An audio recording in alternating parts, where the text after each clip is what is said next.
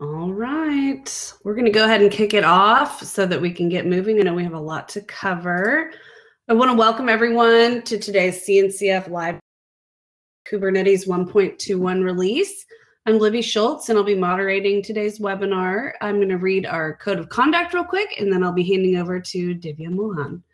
A few housekeeping items before we get started. During the webinar, you were not able to speak as an attendee. There's a chat box at the top right of your screen. Please feel free to drop questions there, and we'll get to as many as we can at the end. As well, if you join our public CNCF Slack channel, and I will put that in the chat, CNCF online programs, we can continue all the questions and discussion post-event as well and get to anything we didn't answer.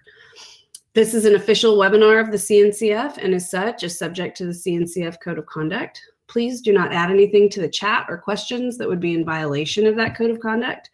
And please be respectful of all of your fellow participants and presenters. Please also note that the recording and slides will be posted later today on the CNCF online programs page at community.cncf.io under online programs. They're also available via your registration link that you used to sign in today. And with that, I will hand off to Divya to start today's presentation.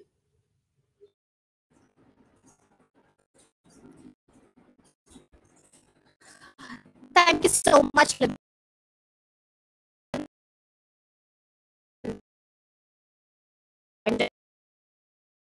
Before myself,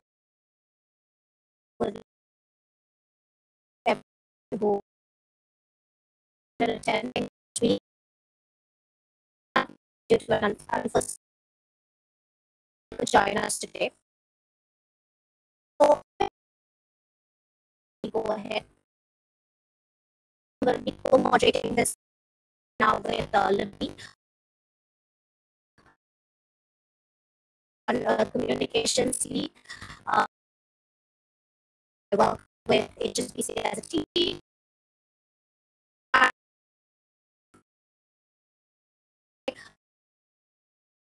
Who is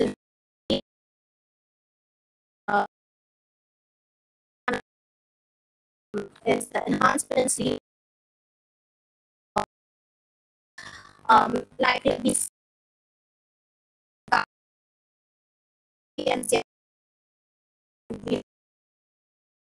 on another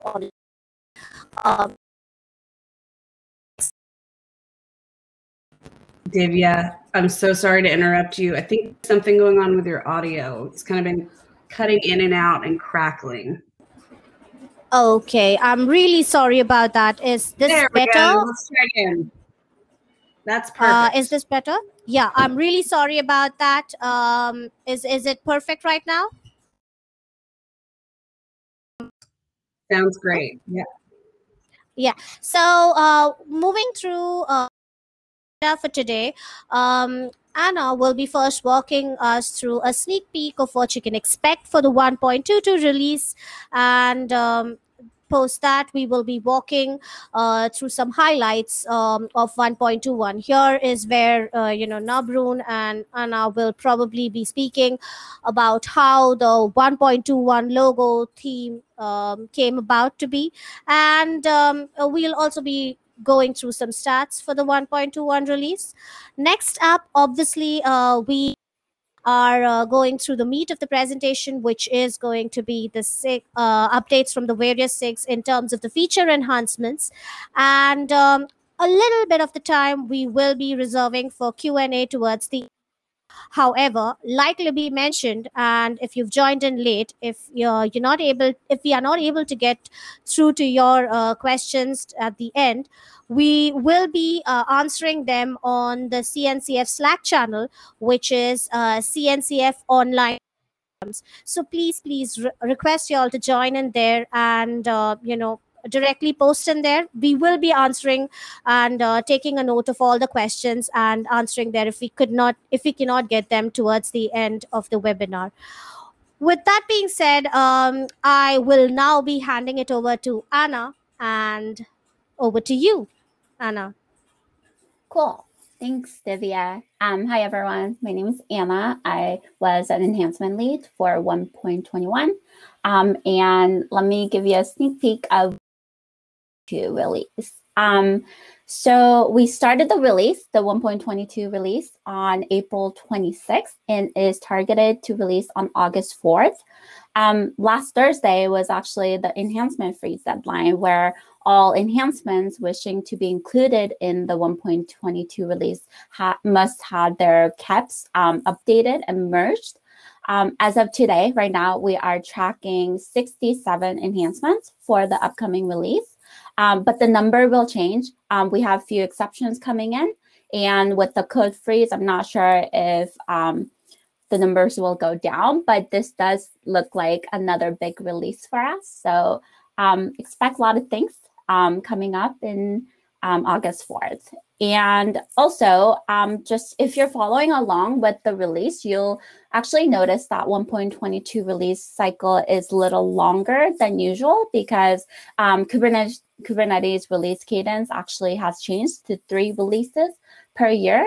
So 1.22 will be actually a 15 weeks release cycle compared to 1.21, which was only 13. This was changed to give people more time to develop and etc. So now I will pass it to Navarun for 1.21 highlights.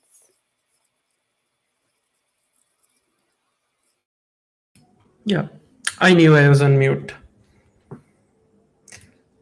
Come back. Thanks, Anna and Divya, for starting off the session really well. And thank you, Anna, for the 1.22 updates.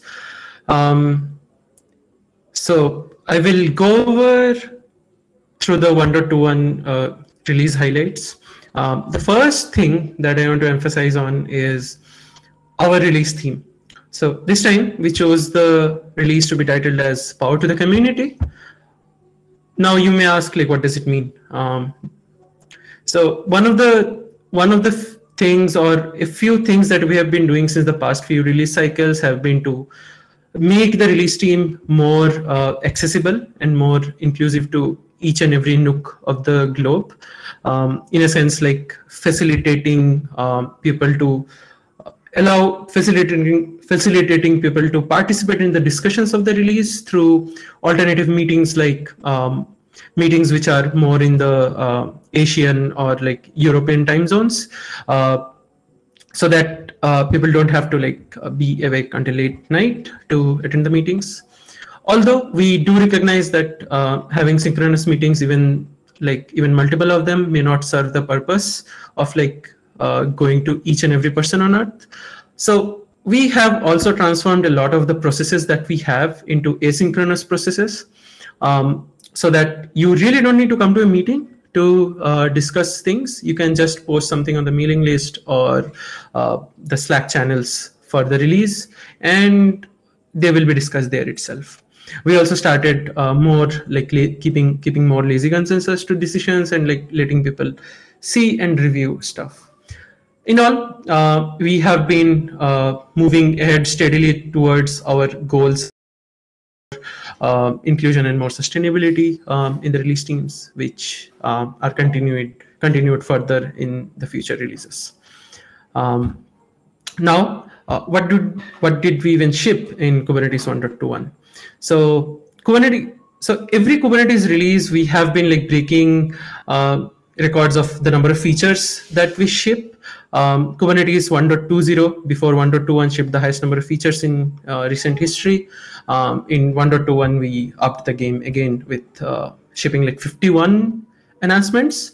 So enhancements is basically a term in the Kubernetes community, which is given to feature, how we track a feature from its inception to its stability or deprecation in certain cases. Also, throughout the journey, we label each of those enhancements into several buckets, which are alpha, beta, stable, and deprecations. What this means for the end users is that alpha users are usually very new features which are introduced by any of the code owners, who essentially introduce that feature, but then in the Kubernetes community or in the project, we give a little bit of time for every feature to mature and then graduate throughout the several stages. So alpha features are usually like disabled by default on each conformant and shipped Kubernetes cluster. You can obviously enable them using a feature flag. So all of the alpha and beta features are gated, just that alpha features are disabled by default. You have to explicitly enable those features. Coming on to beta features, so when contributors or feature owners think that, hey, this alpha feature has been in the release or in the project for some time and it has gained enough maturity to graduate to beta, they will just enable it by default. So the feature flag is set to true by default. Although if you feel that it's buggy or there are some things that are not suited to your use cases, you disable it when you are bootstrapping the cluster. So alpha enhancements see a lot of changes along their journey, but when you graduate to beta, making changes becomes a bit difficult because now end users do use them a lot and there are guarantees established.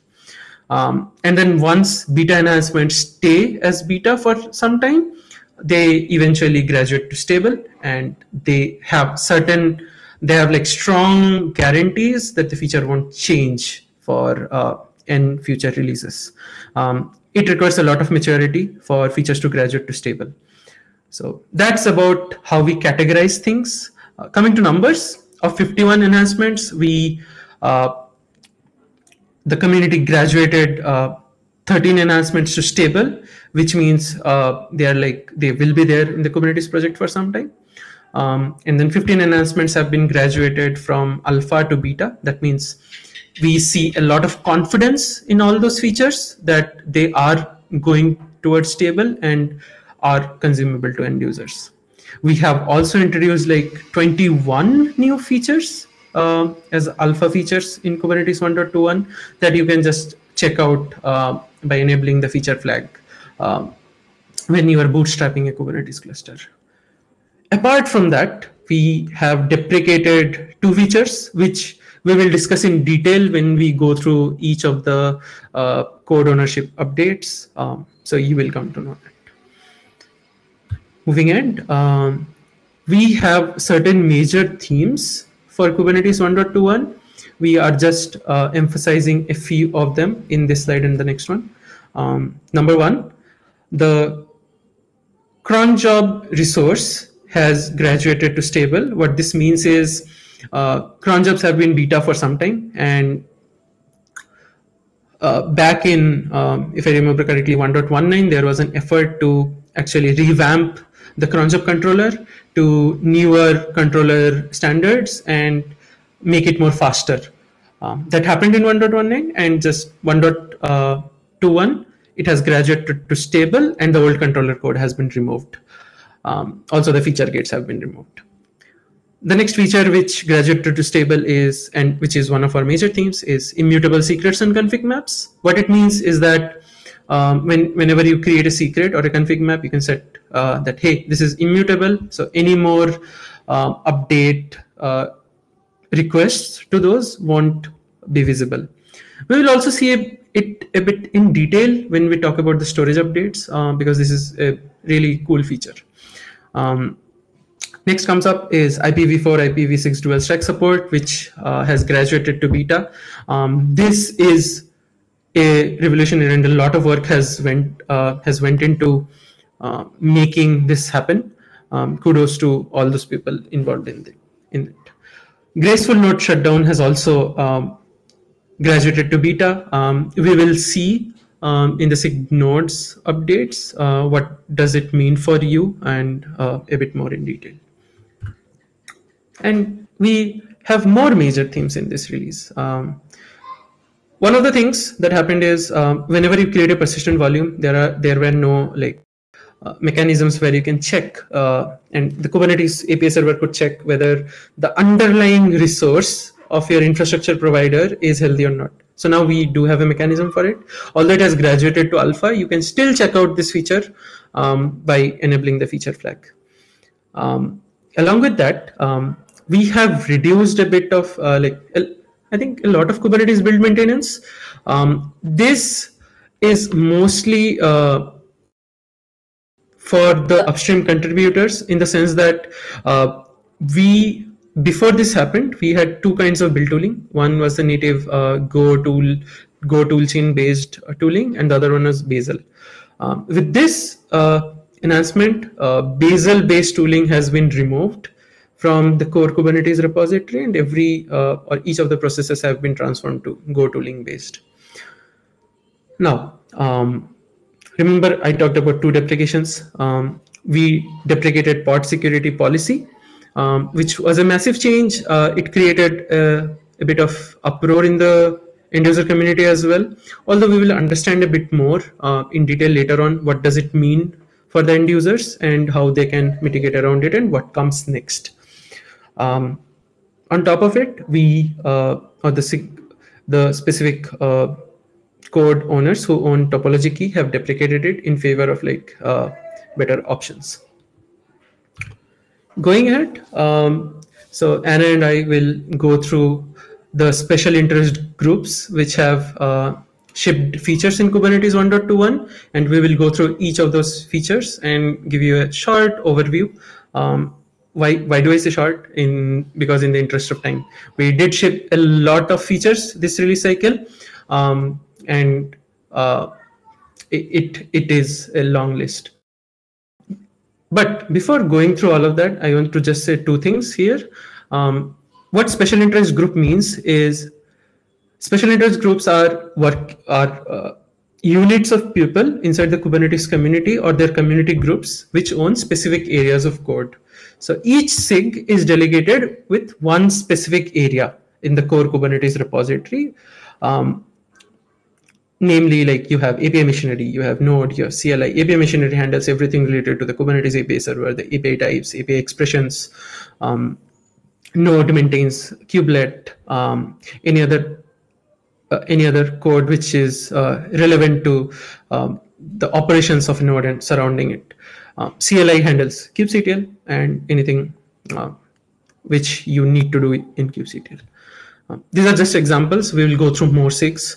The other thing is, since we will be briefing out on things, you still can go ahead and read in more detail. Each of the slides, will have link to a tracking issue and an enhancement proposal.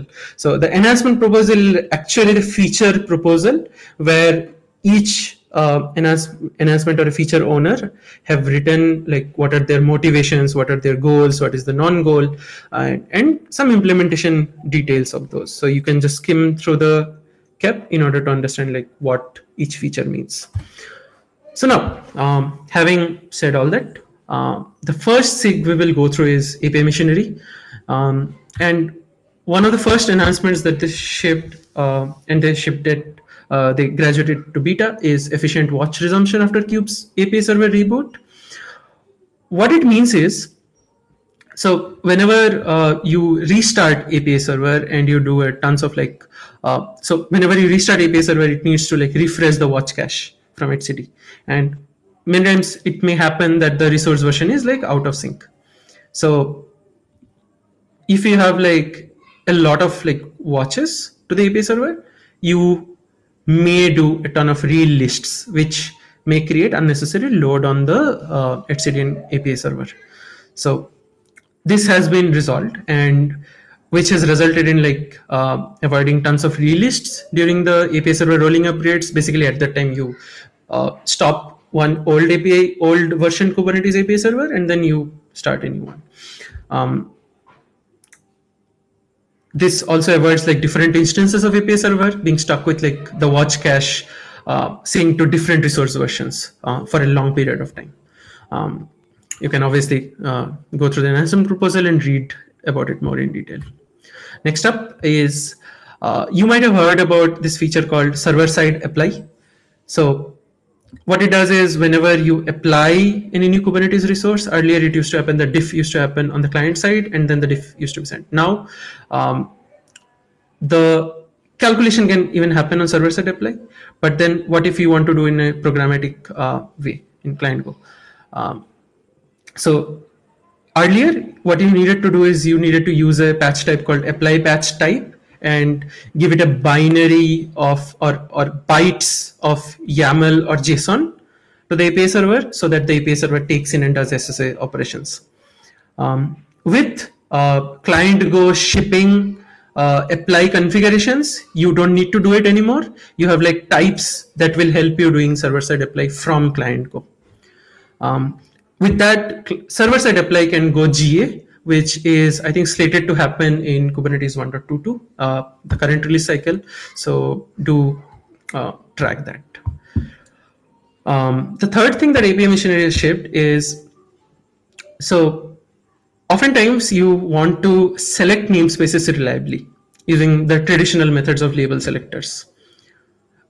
With a small change, may not be small, but it's like whenever you create a namespace, a reserved label called kubernetes.io/metadata.name gets added as a label to the namespace metadata, so that you can efficiently like choose that namespace using this label. With that, those are the three enhancements that API Machinery has shipped. And they did a great job with a lot of those enhancements, like going into beta and making it available for users to use by default. Moving over to the next thing, it is apps. Apps also shipped a lot of interesting things. Primarily, the first thing being cron jobs graduating to stable. As I mentioned, the old controllers are now removed and feature flags are also not present. So the new controller has become the way to go for your cron jobs. So if you have been using cron jobs since Kubernetes 1.19, you might have been using the new controller by default. It's just that now the old controller is not there anymore and it's more transparent for you. Next up is pod disruption budget has graduated to stable, which also makes pod disruption budgets mutable, so you can change them even after you create them. Along with that, the team has also addressed a lot of performance issues with the pod disruption budget controller. Next up, so this is a bit interesting. So suppose you're a cluster admin and your cluster users are creating a lot of jobs, and if you have like a high-ish number of cardinality and high-ish number of completion counts, you will have a lot of pods which will be there in the cluster, pod resources which will be there in the cluster.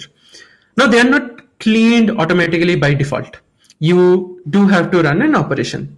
With this feature, it makes it easy for users to actually specify a TTL, a time to live, for those resources. This controller will basically read what you specify as the TTL and then keep on deleting jobs and pods which have completed and finished successfully. That's one. Next up is random pod selection and replica set downscale. Now, if you as a user have been using replica sets and have been like constantly upscaling or downscaling them, you might have noticed that the pod that is killed on a downscale event is usually the last pod which was created, like higher number. Now, it may happen that if it was created later, it may be doing some work. It may be handling some workload which has recently started, and it may be detrimental for your use case to actually kill a pod which has started like very recently. So it introduces a randomized heuristic so that randomly any of the pods in the replica set are selected and killed, so that behavior does not come into picture where your workload may be hampered. Next up is index job. Also, I have to mention that this feature is in alpha, so you would need to enable the feature flag to have this logic working in your cluster. In case of, so the next up is index job. So often people may run like machine learning workloads. So machine learning workloads may be one of the cases, or there may be cases where your workload may need or may require some kind of index for the completion of that job. So with this change, you can actually specify that this job is indexed, and a job completion index environment variable would be there in the container of the containers of in that pod created by the job. Here in this example, you can see that a specific process like image processing task is taking the index, which is reading the environment variable basically, and it can also take a hosts pattern to effectively talk to another pod created by that job. So here it becomes like a bit deterministic in talking to other processes if you want, and this can be easily handled by adding a headless service, which points to each of the pod in that job, specifically using a label selector. The next feature is the ability to suspend jobs. So if you have been users of the job resource, you might have noticed that in order to like halt a job, you can easily like delete it. But when you delete a job, the metadata, like how many times the job has completed or how many times the job has failed to complete, is lost. Now with this change, there has been a suspend field added to the job specification, which you can set to true, which will just suspend the job's execution. So any existing pod will be running, and then there will be no new pods created. And then if you want to resume it again, you can just unsuspend this job. This is also alpha, so you would need to enable it through the feature gate. Next up, so we have been talking about a lot of changes to replica sets, and this is one other change where you can influence the order of pod deletion on downscale events. So you might think like intuitively it is opposite to the randomized one, but it's like adding features layer over layer. So number one, replica set downscale events will randomly delete a pod, but then if you want to control the heuristic a bit, you can specify an annotation called controller.kubernetes.io/pod deletion cost and specify a value. So the pods with the lower value will be deleted first. So this is how you can actually determine a little bit of the heuristic of, or control the heuristic of how your pods get deleted when there is a replica set downscale event. This is also alpha, so you need to enable the feature flag. Having said that, I just want to shout out, just wanted to give a shout out to SIG apps. They have been doing an awesome job in enhancing the user experience for jobs, replica sets, and cron jobs, and thank you to them. Also, a lot of these features are in alpha, so please feel free to intentionally enable them and use them and give feedback to the community. The community would be really indebted for that. Next up, we have a special interest group auth who handle the authentication mechanisms in Kubernetes. We now come to a very interesting enhancement, which is pod security policy. There have been a lot of like discussions on social media, on several channels about it, but one thing I would like to mention here is that pod security policy has been deprecated and is slated to be removed in 1.25. It does not mean that you can't use pod security policy now. You can still use it, but we would highly recommend you to use the other replacements that are there so that your transition or your cluster's transition in moving from PSP, pod security policy, to the alternate is smooth. So you can read the deprecation blog, which by the SIG auth and SIG security folks, who are the primary drivers here. Kubernetes is a community work, so a lot of people have been driving it. Just that I want to give a shout out to them. So a replacement is also being worked on. The link is also in the slide. So please, if you are an user of pod security policy, I would urge you to go and look at what is the replacement and give your feedback. The community, the Kubernetes community and the upstream contributor community strives on such feedbacks. So please do that. Moving ahead to the next announcement from auth is, so client Go can have some way to authenticate requests, right, from external providers. With this announcement, Client Go provides for a mechanism for you to implement out-of-tree providers. Now, what do I mean by out-of-tree? Out-of-tree in Kubernetes community's context is that the code does not reside in Kubernetes/Kubernetes. The code does not reside in the Kubernetes code base. What you can do is you can implement a credential provider, and then when you use Client Go, you can basically specify that as a provider. Now, you may have already used like GCP and Azure providers, which are inbuilt into Kubernetes. Now, they will eventually be deprecated and in favor of like out-of-tree providers. This is still in beta, so it would need to go GA, and then however things will get progressed. One thing to note here is that it also essentially means that credentials can be rotated without even restarting the client processes. So since the credentials lie out of bounds or out of tree from the client Go, or the process that you are running to talk to the API server, you don't need to essentially restart that process, and resulting in like your workloads not being hampered. Next up, so bound service account tokens are a cluster of features, if I can phrase it that way, which involve like separate enhancements together. So one of them is like separating the root CA config map from bound service account token volume. So with this, the audience of issued JSON web tokens would be bound, and also like auto-configured service account tokens in pods can use those projected tokens. So it will now become more efficient while you are using this. Remember I mentioned like bound service account tokens are a cluster of different things.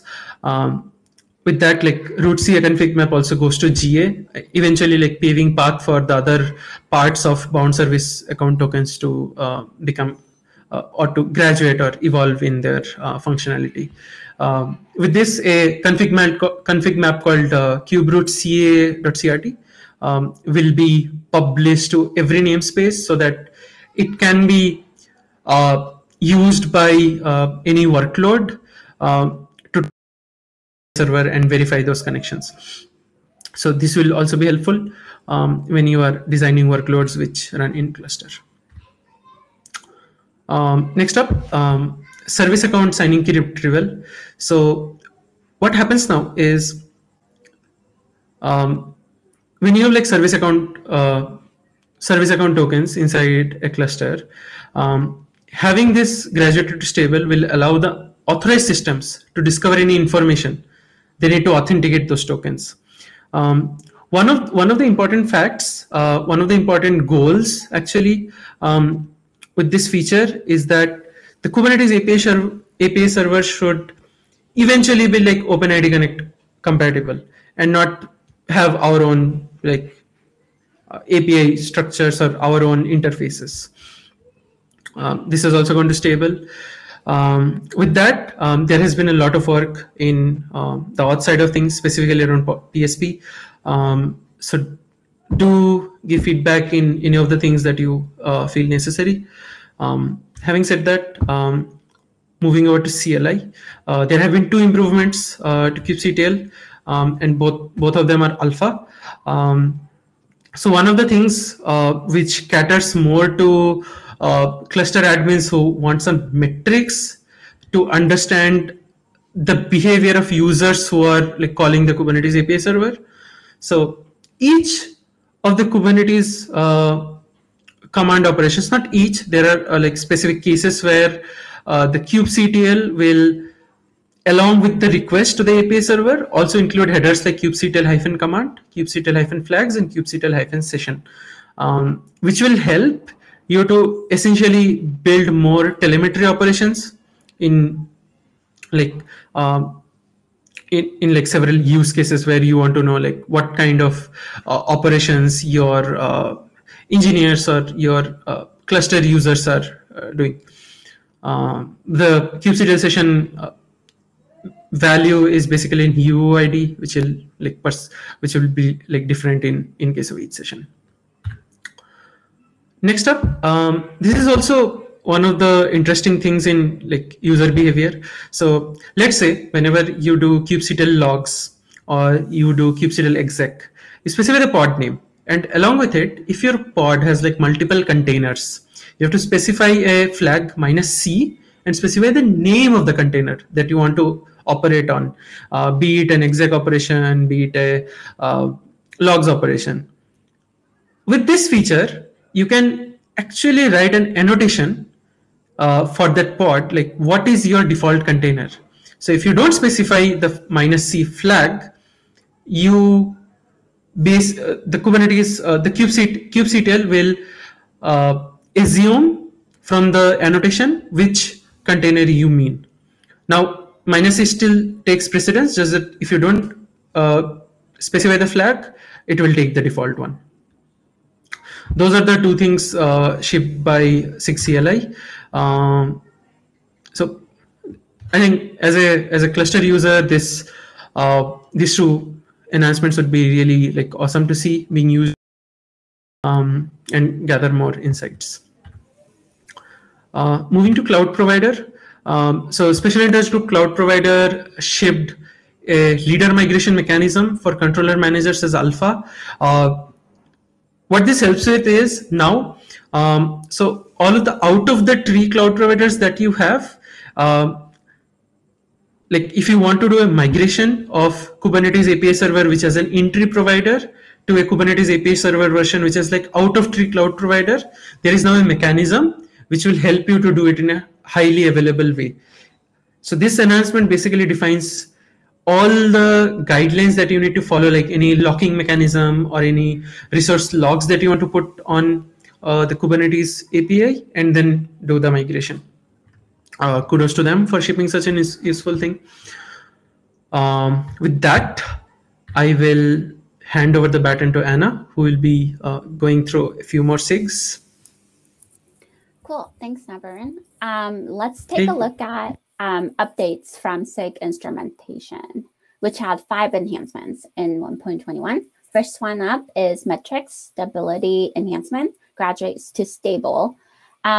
Metrics are categorized as either alpha or stable, and when alpha metrics can be deleted at any time, and stable metrics are guaranteed not to change. But when a stable, so this enhancement actually gives a better ability to deprecate stable metrics. So it will start marking things as deprecated, and you'll see deprecation notice in the description text in the warning log. And then eventually the metrics will be hidden and then removed. Next, please. Next, we have the structure logging, which actually still remains in alpha. Structure logging defines standard structure for Kubernetes log messages. And starting in 1.21, it is available for kubelet. And even though it didn't graduate to the next stage, there was a lot of effort put into this during 1.21. So yeah, next, please. Expose metrics about resource requests and limits that represent POM model graduates to beta. This enhancement allows Kube Scheduler to expose optional metrics that reports the requested resource and the desired limit of all running pods. Next.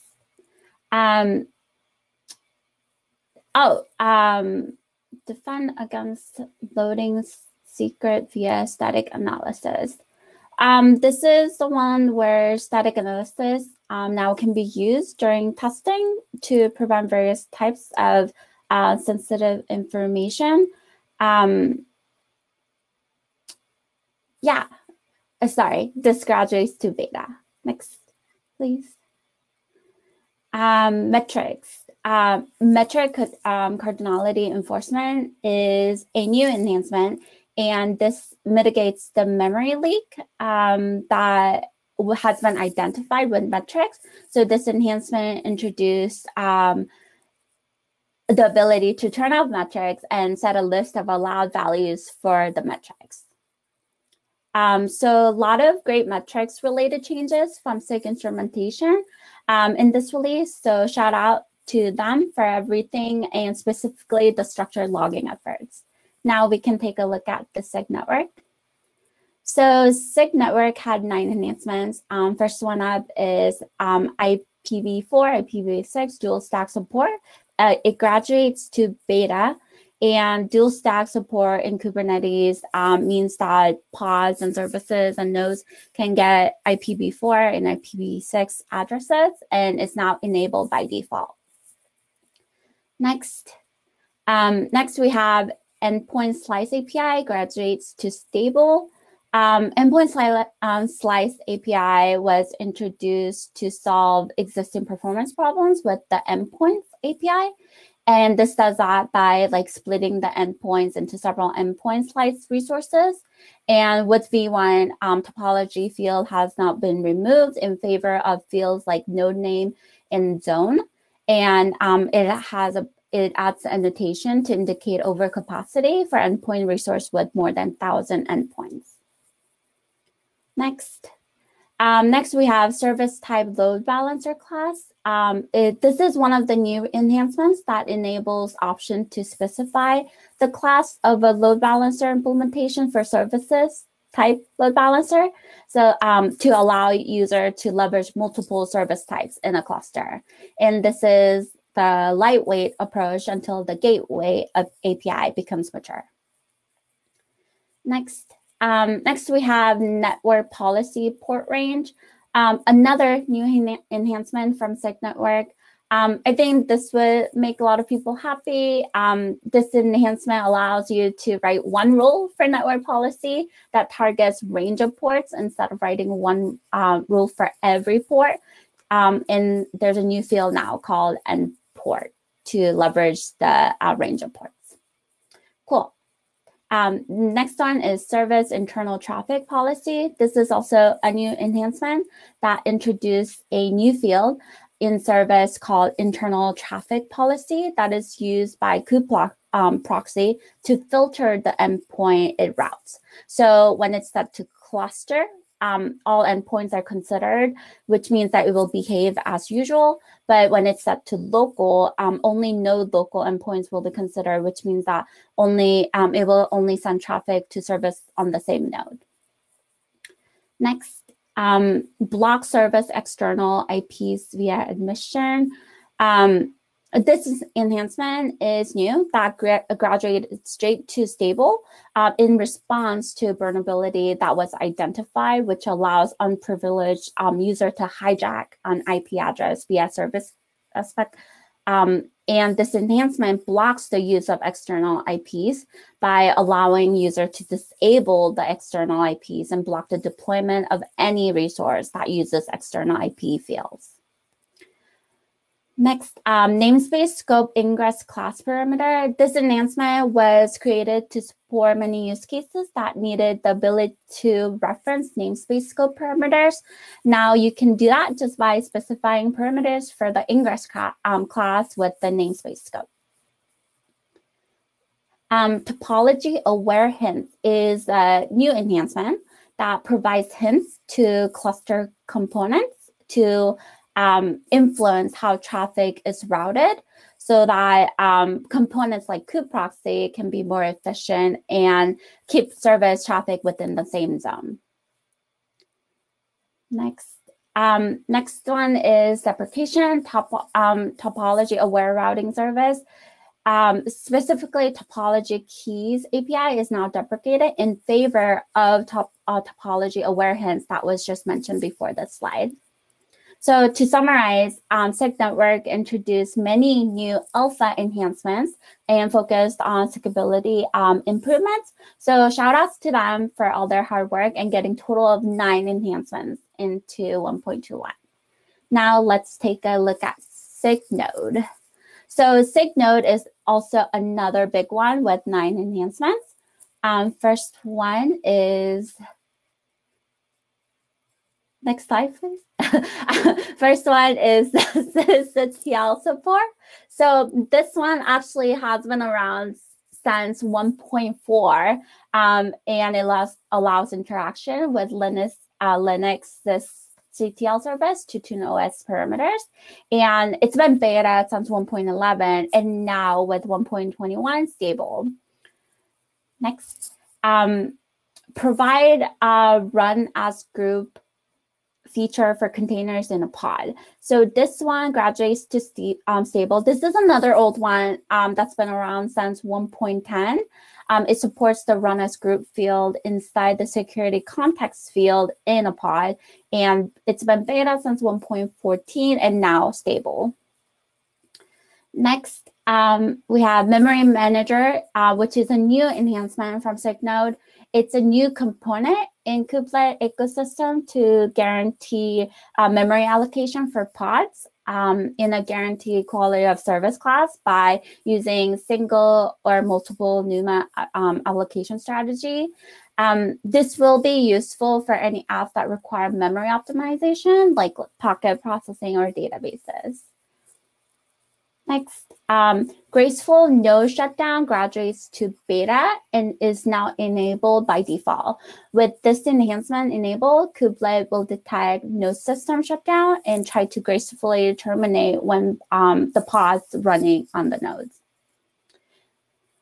Add downward API support for huge pages graduates to beta. This enhancement allows pod to fetch information under huge page requests and limits using the downward API. Next, remove cAdvisor JSON metrics from kubelet. So this enhancement has been deprecated since 1.18, and now by graduating to stable, it has been removed permanently. So yeah, next. Add configurable grace period to probes. This enhancement introduces a probe level termination grace period seconds in addition to pod level termination grace period second that was already available as a solution to an edge case when liveness probes are used with a long grace period. Extend pod resource API to report allocable resources. This is another new enhancement. This extends the pod resource endpoints to allow third-party consumer to learn about the compute resource allocated to the pods using the get allocatable resource endpoint. This also means that it will be just easier to evaluate the node capacity. CRI container log rotation is another enhancement that's been around for a long time and it finally graduates to stable. This enhancement enables container log rotation for container runtime interface. And like I said, it's been around since 1.10 and now it's stable. So it's really nice to see a lot of old features finally graduating to stable from SIG Node and new enhancements like Memory Manager. That was a big effort, so huge shout out to SIG Node. Now let's look at SIG scheduling. So SIG scheduling had 2 enhancements. The first one is honor nominated node during new scheduling cycle. This allows user to define a preferred node to speed up scheduling a pod. Instead of evaluating all the node to find the best candidate, you can now define the preferred node in a new field, nominated node name inside a pod now. Next, namespace selector for pod affinity, another new enhancement from SIG scheduling. This enhancement introduced a namespace selector to allow setting namespaces for affinity term dynamically to allow namespace specification by labels instead of names. In addition, it introduces cross namespace affinity that limits which namespaces are allowed to have pods with affinity term that cross namespaces. So shout out to SIG Scheduling for 2 awesome new enhancements. Now I'm going to pass it to Nabarun to go over SIG storage and testing. Thank you. Thank you for all the updates on instrumentation, network, node, and scheduling. That was really awesome to hear about them. So I'll go over the final bits of this webinar and go over like storage, testing, and a bit about our release team shadow program. So as I discussed earlier, as I mentioned earlier, immutable secrets and config maps have gone to alpha. So you can specify and specify that secrets and config maps to be immutable, which will eventually protect against like unnecessary updates or like accidental updates. Also, kubelet does not poll for such secrets and config maps, which results in like much better performance. The other thing that I mentioned as a major theme was PV health monitor. So right now, the user experience with this, and if you enable this feature gate, it will drastically enable the user experience of handling the issues with underlying storage. So you will know in a better way. And this also gives you a really early signal of any storage failures that may happen, potentially like preventing your workloads going down in future. Next up is storage capacity constraints for pod scheduling. So with this feature, when the scheduler tries to schedule a pod to a node, it will now keep on checking like whether the requested storage capacity, for example, if you say like, hey, I need 10 gigs of storage, 10 gigs of a PV along with this pod, but does that node even have the backing capability to have that storage? So now you can specify those constraints, and it will block pod creation on those nodes. Generic ephemeral inline volumes. So with this change, you can have like really lightweight local volumes, which need to be eventually provided by those CSI drivers. But now what will happen is like the pod will be the owner of the volume claim, and if those kinds of ephemeral volume claims or ephemeral volumes which are created due to this pod being present, if the pod is created, the volume claims will also be created, and this is done through the owner ref mechanisms. Next up is prioritizing nodes based on volume capacity. Again, this will result in like pods being scheduled on nodes where the available capacity is actually close to the requested capacity. For example, let's say you have like 100 gigs on one node, and your pod or a volume or a claim requires like 10 GB. So it may try to schedule there if you don't have any other, but let's say you have a node where you have like 20 gigs of storage available. It will try to schedule there. So it does some kind of heuristic based scheduling where it will eventually try to optimize your volumes resource usage. Again, saying this is alpha, this sounds really cool, so probably you should enable and try it out.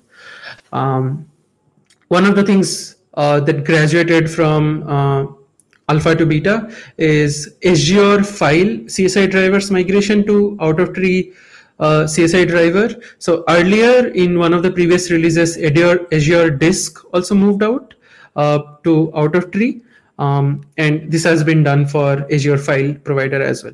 Now, one interesting bit to note here is that the feature flag here is by default set to false, although this is beta, and this is because of the in-tree to out-of-tree driver migration. For more details, do look at the tracking issue and the KEP, which has like more details and more discussions on why this is even necessary. service account for CSI driver. So now the CSI drivers can essentially request for like audience bounded service account tokens of those specific pods from kubelet to node publish volume. So with that, you can or those CSI drivers can essentially like re-execute node publish volumes in a best effort manner. That was all for SIG storage, and you might see like there have been lots of improvements on the CSI driver side of things and how to involve or how to evolve and improve the user experience of cluster admins or end users when they're trying to any workload on workload which attaches storage volumes. Moving over to testing. SIG testing shipped in the Bazel removal KEP, which basically meant that now the Bazel based build and related release tooling are now removed, and CI processes which used to use Bazel are now using the native tools like make build, which essentially use Go's toolchain. This has also resulted in like reduced stress on the community, that they don't need to think and maintain like multiple build systems. They can just use the native Go toolchain. That's all on the updates from each SIG, and you have seen like how 51 features have been shipped out by the community as a whole, and we have seen like lots of interesting things that you should try out, and lots of interesting ways that the feature set has evolved over time. Having discussed all about the Kubernetes release, the exact Kubernetes release, I'll talk a little bit about the release team shadow program. The release team shadow program is basically an apprenticeship or an internship program through which any new contributor or any contributor who is interested in participating in Kubernetes releases can start up with the Kubernetes release sustainably. Like they will be mentored by each of these role leads, and each of the role leads sign up like 3 to 5 shadows depending on the role and what kind of workload is involved in the team. And this program is usually like 4 months. 4 months, why? Because the Kubernetes release cycle is for 4 months now, and all throughout the release cycle the shadows are mentored so that they can take on the lead role next time. So with that, that is the end of the session. You might have already asked questions, so we will try to see if we can answer a few of them. Otherwise, we'll take it to Slack. One thing that I want to ask, like, and I'm going to stop sharing. And one thing I would like to ask Anna and Divya to maybe mention a bit, like when they started with the Kubernetes release, which cycle, so that people can also get motivated hearing your journey. Yeah, so I started with 1.17, I believe, right? I actually was an enhancement shadow with Navarone, and then I've been part of it since then. So I shadowed for multiple roles like enhancements, bug triage, and docs. And then I actually led multiple roles as well. I was a docs lead and enhancement lead. And now I'm participating in the 1.22 release as a release lead shadow.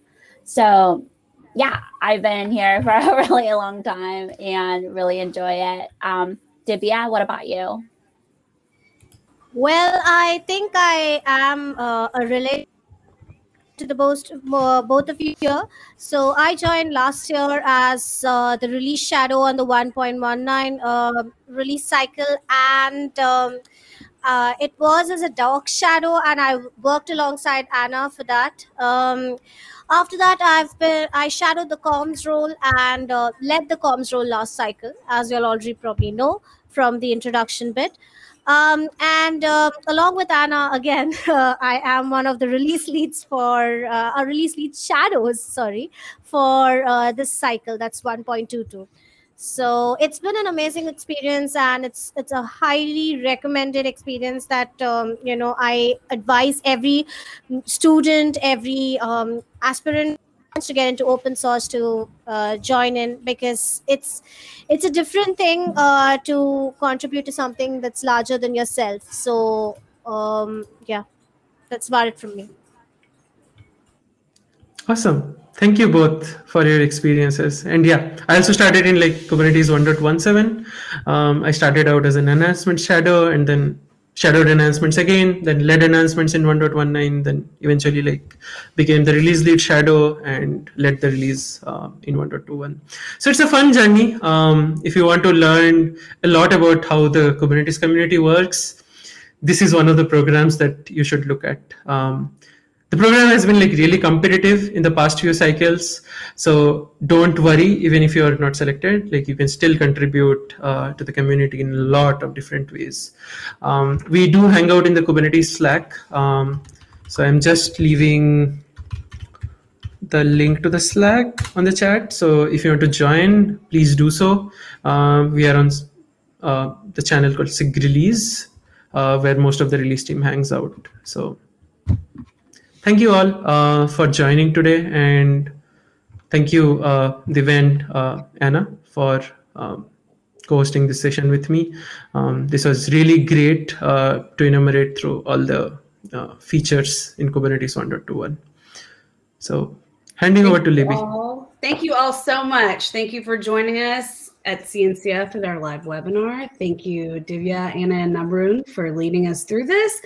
And check the website later today, and the recording and slides will all be up and ready to go. And thank you guys so much. Keep the conversation moving on the Slack channels, and we'll see y'all next time.